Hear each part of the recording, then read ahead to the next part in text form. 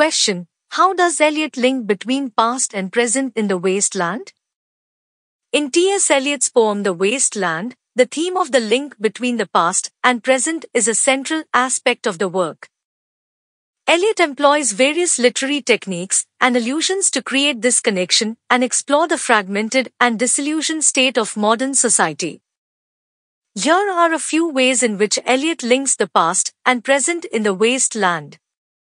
1. Mythological and historical allusions. Eliot incorporates references to various mythological and historical figures, events, and texts throughout the poem. These allusions serve as bridges between different time periods and cultures, highlighting the continuity of certain themes and ideas across history. For example, the references to the mythical figure of Tiresias, the Fisher King, and the ancient Greek legend of the Sirens all connect the present-day wasteland with ancient civilizations. 2. Literary quotations. Eliot includes numerous quotations and fragments from literary works of the past, weaving them into the fabric of the poem. By drawing on the works of poets, philosophers, and writers from different eras, he creates intertextual connections that blur the boundaries of time. These allusions range from ancient texts like the Bible and the Odyssey to more recent works such as Dante's Inferno and Shakespeare's plays. 3. Historical context. The poem reflects the disillusionment and trauma that followed World War I, which shattered the optimism and stability of the early 20th century.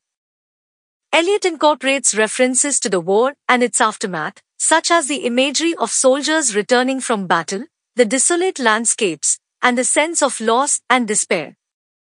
By grounding the poem in a specific historical period, Eliot suggests that the past events have influenced and shaped the present wasteland. 4. Collage of voices. The wasteland incorporates multiple voices and perspectives, often shifting abruptly from one to another. These voices include historical, mythical, and contemporary characters, as well as different social classes and cultures. This collage-like structure reinforces the sense of fragmentation and highlights the interconnectedness of various human experiences across time. Through these techniques, Eliot creates a web of references and echoes that connect the present wasteland to the past. He suggests that the problems and disintegration of the present have their roots in historical events, cultural decline, and the loss of spiritual and moral values.